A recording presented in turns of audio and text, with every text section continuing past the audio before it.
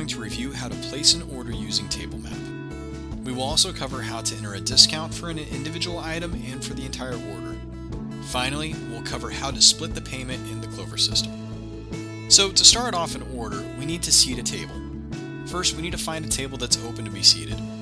If your restaurant uses assigned tables for your servers, find a table that's colored and has no status in the center of the table. If you do not use assigned sections, you can simply find a gray table. Now you can seat a table two different ways. First, you can tap on the table once to select it, then tap the button Seat Table. Or you can simply just double tap the table. This will open your seat table form. Here you can choose the number of guests in your party. If you choose a table that's assigned to a server, that server will automatically be selected. If it's not assigned, then it defaults to whoever is seating the table. If you're just the host, tap the drop-down box and then choose the server which you would like to take over this order. If you want to enter a note for the order, you may do so here. Now, if all you're doing is just seating the table, go ahead and tap Seat Table. This will seat the table and then move back to the TableMapp. But if you're seating the table and you would like to immediately begin placing an order, you can select Seat and Open Order. This will seat the table and then it automatically opens up the Register app for you to begin placing the order. Now that we have our Register app open, you'll notice it looks a little different than the traditional view. Don't worry, you still have all the same functionality as you've had in the past. Now, our orders are defaulted to start with the whole table position. To change over to Guest 1, just use the arrow keys below. Now, I recommend always using the seat numbers when ordering, as this will allow you to pay for one guest and then continue to add more items for the rest of the table. Let's go ahead and add a few items to our order.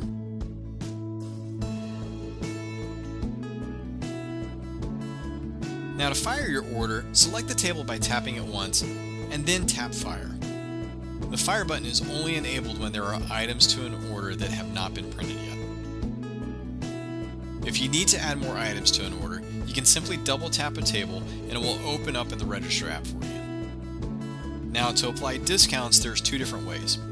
First, if you want to apply a blanket discount to the entire order, you can use the Discounts button on the bottom of the TableMapp. Just select the table that you want to discount and then tap Discounts.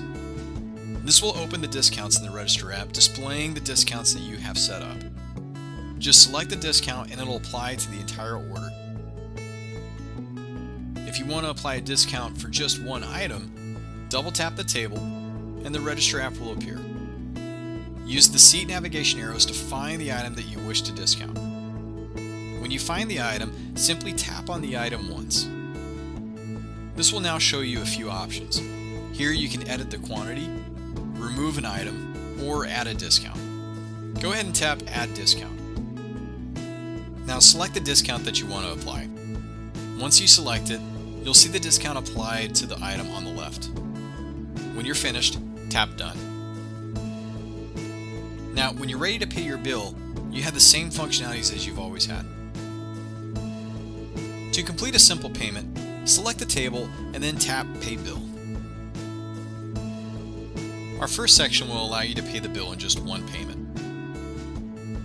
Split Custom will allow you to pay a custom amount, or you can even split the bill evenly. Split by Items will allow you to pay for an individual item. And then you have Split by Guest, where you can pay for each person individually. Now, when you use these methods of payment, the order is then locked and you can't add any more items. Now, if you want to pay for a guest and continue to allow orders to be placed, you'll need to open the Tables app. Tap the Tables app button at the top of TableMapp. Now, find the table that you wish to pay for. So let's look for table 84. Once you find the table, go ahead and open it. Now, look for the guest that you wish to close out and tap the button labeled Leave Table. This will give us a few options. Let's go ahead and select Pay for Items. Here you can complete the payment as you normally would. After you've chosen your receipt options, tap Done. If it takes you back to the Tables app, just tap the back arrow on your Clover 2 times to return to TableMapp. Once your order's been paid in full and the guests have left and your table's cleaned, select your table and then tap Clear Table. This will remove the order from your table and show that you're ready to receive a new guest. Now, keep a lookout for new features coming to TableMapp. If you have a feature that you think could help, let us know. Email us at sales@seeddigitalmenu.com. And thanks again for joining us.